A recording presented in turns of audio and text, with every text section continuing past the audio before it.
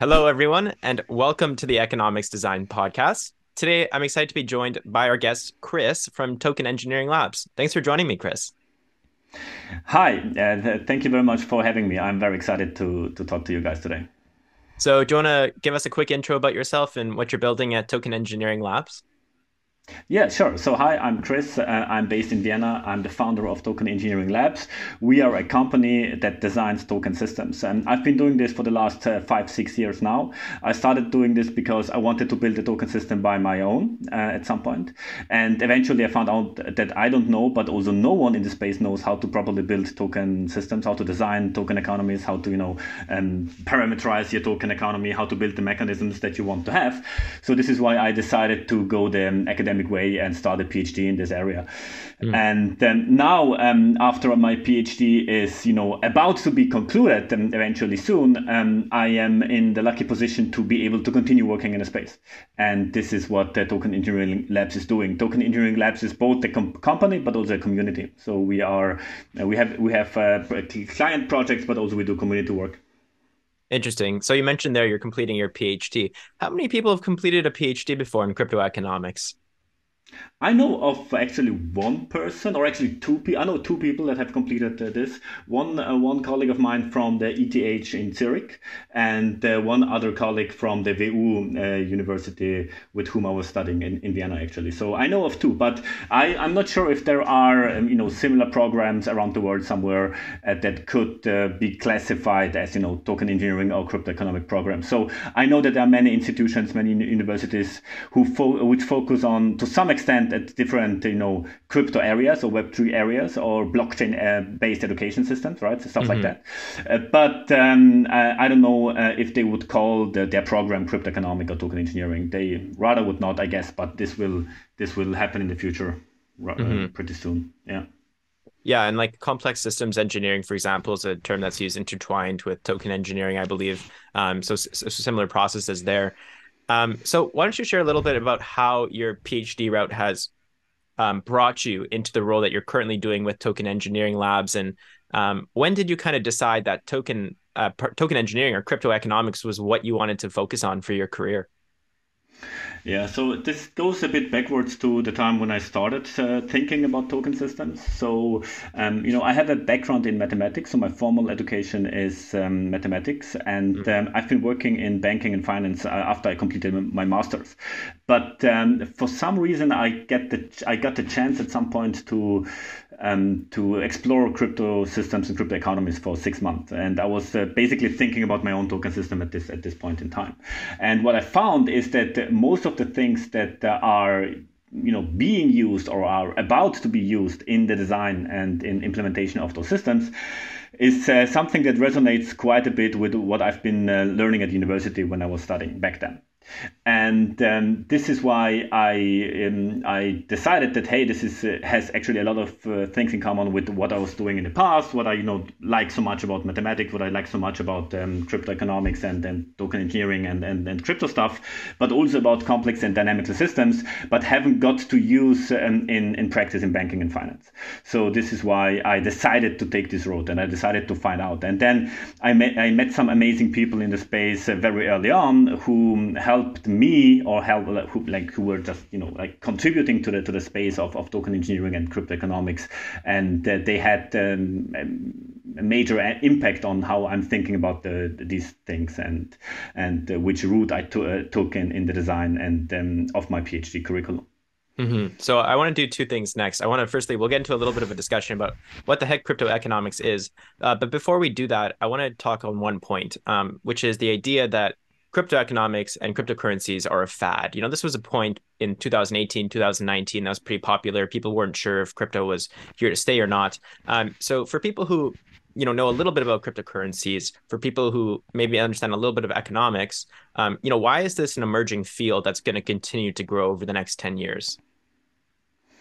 Mm, I mean, obviously, I'm an advocate of this field because I've put everything at stake and decided to go for full crypto at some point. But I did this because I I trusted my understanding of the field. So I trusted that what I see happening and what I see people doing is in line what makes sense in applications, but also in theory and in practice, right? Mm-hmm. So this is why it has so many benefits over. I mean, coming from the traditional banking system, there is no comparison, right? So what you do in crypto is obviously much more efficient and much more streamlined and much more practical to conduct transactions or to conduct economic activities compared to all of the other digital banking applications that you would need to use in order to do the same thing in the traditional way.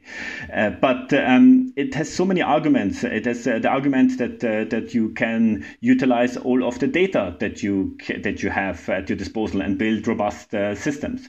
That all of the data that you have is transparent, so you can rely on the mechanisms that you're building, that they will fulfill what they are supposed to do because they are transparent and they are rigorously designed and they are taking everything into account. You cannot hide information from those mechanisms and so on and so on. So it's basically with all of the features that it has so many arguments that it is improving on every scale what the traditional systems are doing. So this is one of the things that you can one of the ways that we can think about why crypto is here to stay, because it automates a lot of stuff, it improves a lot of stuff, it makes things more robust. We are able to design things properly and take all of the data and information that we have into account before we design the mechanism. So this is amazing. Another indicator of why crypto is good and why it is meant to stay is you simply have to follow where people are going, right? Like so the smartest minds and like the best people in their field are transitioning to crypto. So this itself is an indicator of okay, there has to be something to it, because there is not a chance that so many smart people are making this mistake and making this wrong evaluation of the promises and benefits of crypto and Web3. And obviously this is also in line with not only smart people, but also with capital, right? You see that capital allocation and investments that go into the space. So those are just, signals for me that make me believe that I'm on the right path. Obviously still, being at the very early stage of the field and just exploring what it's up to bring. So I'm not even in the position to say why it's good or bad, because I understand so little about what crypto actually really is, because there is so much to explore. But from what I know, from what I've seen, I can tell that it's definitely something that is improving the ways how we conduct business over the internet or digital communication, or just transaction spaces in the digital world. So this is very cool. Yeah. Yeah. So let's talk about crypto economics. Do you want to tell us like a high level overview, a quick summary? What is crypto economics? Why is crypto economics important?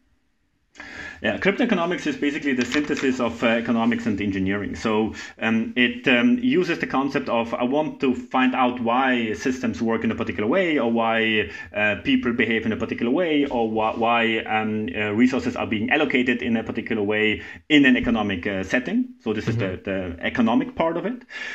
Compared to aligned with, okay, on the other hand, you have all of the data and all of the information that is digital available, and you can therefore plug them into your data analytics, but also into your mechanism design. So this allows you to build robust mechanisms applying robust methodologies from engineering, science, and those domains, things that have not been able to be used in economics so far, right? So when you look at, for example, how traditional banking system works, you would see that the central bank operates with a delay of 8 quarters. So they take into account all of the information they gather, and then they make policies based on what they see, and until those policies have an impact, it takes up to 2 years, so that the economy is controlled to an extent, Hmm. right? Yeah. And this is a huge latency in the working, because both the data is not available, but also the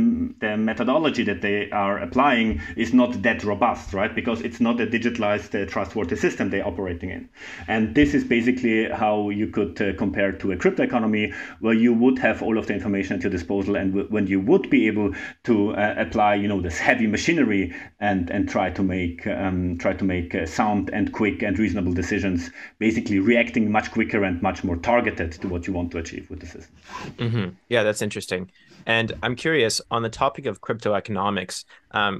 My perception of certain subject areas is that typically industry is ahead of the academics, right? That typically academia is catching up, scientific journals are catching up with information. What's your experience on the topic of crypto economics? Is this being led by academics or is this being led by industry? Both. So you see, it started obviously by industry. So you had those people who wanted to build systems, mostly software developers who were just like implementing their stuff because they understood what they are building, right? So they understood coding, they understood software development, and they prototyped pretty quickly things that were functional, right? So it was very easy. It was very easy to see that the industry developed or pioneered with respect to some of the applications, right? Hmm. But this is only so good until you find out that things are maybe not thought through till the end, right? So that there are attack vectors, or that there are implications that are not foreseen, and therefore the system doesn't work as it was initially intended to work. So once you start talking about system critical infrastructure, so the financial system or financial applications, or a currency or unit of exchange, and then you would want to make sure that you have properly built and designed systems. So this means that at this stage it would be good if you are not trying to lead by industry, but you would try to lead by academia, right? So you would try to research and you would try to validate your mechanisms or your systems before you make them operational in practice, and many people or the whole community, whole society relies on them.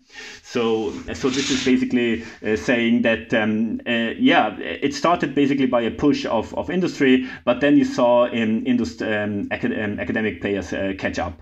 And what I see happening now more and more, and this is so awesome, is that you have the academia and industry team up. So the pioneers in the space are not only building new systems, but they are also working with top-notch people from academia to make sure that they have research departments, that they have properly modeled systems and designed before they go live. So it is now a partnership, I would say, but it definitely started with a push from the industry, and then academia caught up. But you have to remember that the academic research and publication process is very rigorous, right? So Yeah. you need some time in up until you get scientific statements or scientific results. So it takes some time until you can say, okay, yeah, this is the consequence of this design. And crypto was so quick in the last years that no one wanted to wait for 2-3 years until something was peer reviewed and published and discussed and until it was implemented. So I think that there is a lot of room for improvement in the space, for projects actually to have little bit more patience to see before they really build something and go live with the system, to have it properly designed and validated, so that they make sure that it simply works. So this would be the goal, right? Yeah. And something I think that's particularly interesting about the field of crypto economics, and this is true for certain fields, but I think also this one specifically, is you can come from a computer science background and more or less become a crypto economist just because of like how significant of a role computer science and data science plays with blockchain technology. Like programming in Solidity or in Rest, developing smart contracts, all heavily ties to designing systems in the context of cryptocurrencies and crypto economics. So it's this very diverse field. As you mentioned, you have a mathematics background, people have economics background, and are all kind of collectively coming together and solving this problem, or solving these problems and furthering the field, which I think is something that's pretty cool. What would you recommend to people who would like to learn a little bit more about crypto economics, who maybe, let's say, have a little bit of background in economics, but don't have a formal education by any means in that field? Okay, so two answers here. So like if you really don't have a formal education, but you are heavily interested and you want to work in the space, just the best way to do it is start working on a project and acquire the education. So you have to like coming into the space, you have to accept that you will be learning and you need to like have some formal methodologies and theories familiarized, because so many things that are happening in Web3 are the conversations are being held on this academic research level. You need to be able to catch up and to follow the discussions, right? So once you have an interest, a strong interest in the field, it's good that you have a place to start, but you should choose one particular field of your interest and try to deepen your knowledge and try and see how this translates to the project you're currently working on or to the thing that you're trying to develop. If you do have a formal education, so what I see happening in the space is more like there is someone who is a specialist in one particular area and now wants to do crypto economics or now wants to work on a crypto project, right? And this is obviously very nice, because there are already some prerequisites that they can start from, and the goal would be to start an interdisciplinary approach. So like based on the foundations that you have from this one domain, try to learn as much as possible from the other domains so that you are connected and understand what they're talking about, because on the project team or on the in the field, you will be working with experts in the other areas and in the other domains, and you need to be able to communicate between them. So you would consider yourself to be a specialist in one particular domain, in one particular direction, but you would want to be able to work interdisciplinary or multidisciplinary. So this would be then your target. So what I'm actually saying is never stop learning. Like find interest in learning new stuff, but don't discard scientific methodologies, because they are there for a reason, and those things are valid for quite some time already. So it's good to keep them in mind and just deepen your own understanding about one field and try to utilize what you know and apply it to practice. So on the subject of learning, do you want to share a little bit about what your PhD was in?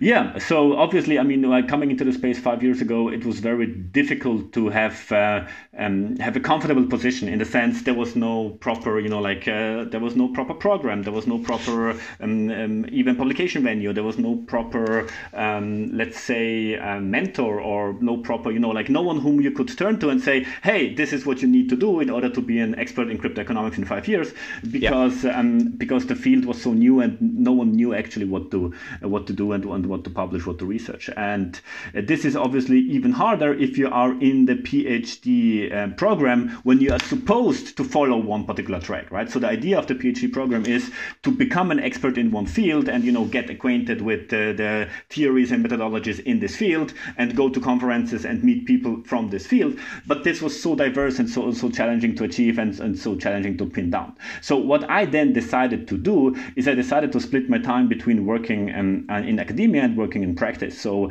I was consistently working on projects, on applied projects, so that I get the first-hand experience of which problems projects are trying to solve and how interesting questions can be derived from that. But also I was working with experts in academia and at my university, the Vienna University of Economics, where I was trying to understand people who are scientists for 20 years already, and the advice that they've been giving me in order how to tackle problems. So again, synthesizing practice and theory a bit.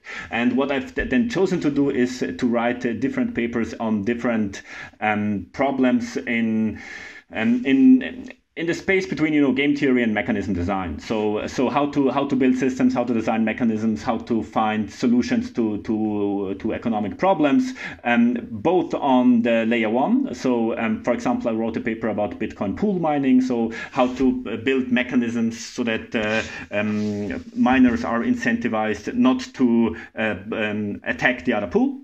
And how the system can be improved. But also I was working a bit in DeFi on the AMM space, how to design decentralized exchanges, how to talk about different structures of those systems, and how to define mechanisms such as, for example, fee mechanisms in this context, and so on and so on. So now transitioning more into metaverse and gaming applications, basically following the field. So trying to contribute to the crypto community in an academic fashion, where the current discussion is also as well.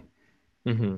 Yeah, what I think is cool about the crypto space is you see a lot of people from different backgrounds all kind of solving problems collectively. And when I read, for example, Mastering Ethereum, when I read the story of how Ethereum was built and everything that followed, it was very cool. It's a very interesting discovery. The way it kind of was created was interesting. The way that it continuously is developed is even more interesting.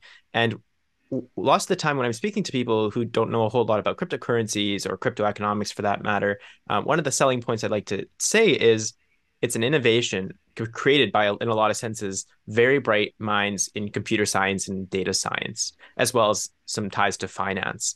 And after realizing that it's really a technological innovation, I mean, blockchain's discussed a lot, but unfortunately, there's a lot of scams associated with it as well. It becomes very important for people like you and I to express this point that this is a very cool piece of technology that, as you had mentioned, the smartest people are working with and are continuing to build even further through decentralized applications, through studying economic theories that are tied back to, instantiating cryptocurrencies into a project. So a bunch of very cool things happening in the crypto space, and that's part of the reason that I actually actively got involved in this, because I saw this as a very cool opportunity to get a little bit more on the ground floor and associate myself with some of these projects and learn about crypto economics and building some of these system designs.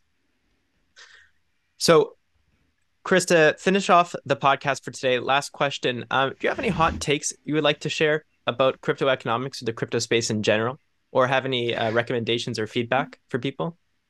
I mean, so what passionates me most is that we are actually at a very early stage. I'm super excited every day when I wake up to say, okay, I know that I'm going to learn something new and I'm going to push the understanding a little bit further. But by developing new ideas, we also open up the new unknown, right? So we are continuously expanding the space and expanding our understanding. But what I really see seeing happening currently is that people are strongly collaborating, that people are strongly sharing ideas, that it's such a supportive community, and that you get to collaborate with people from all around the world who really, really want to build something new and something exciting. And there is no this idea of like developing things in the back and not sharing your thoughts, because everyone knows that it's only good to be open and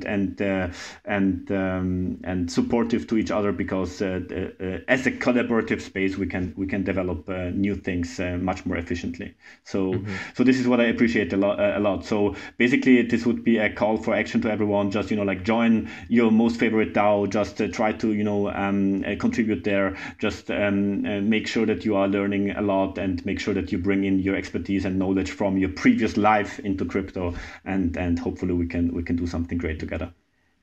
Perfect. Sounds great. And I would be happy to have you on another episode where we get into a little bit more of the nitty-gritty of crypto economics for those who like to get into those details.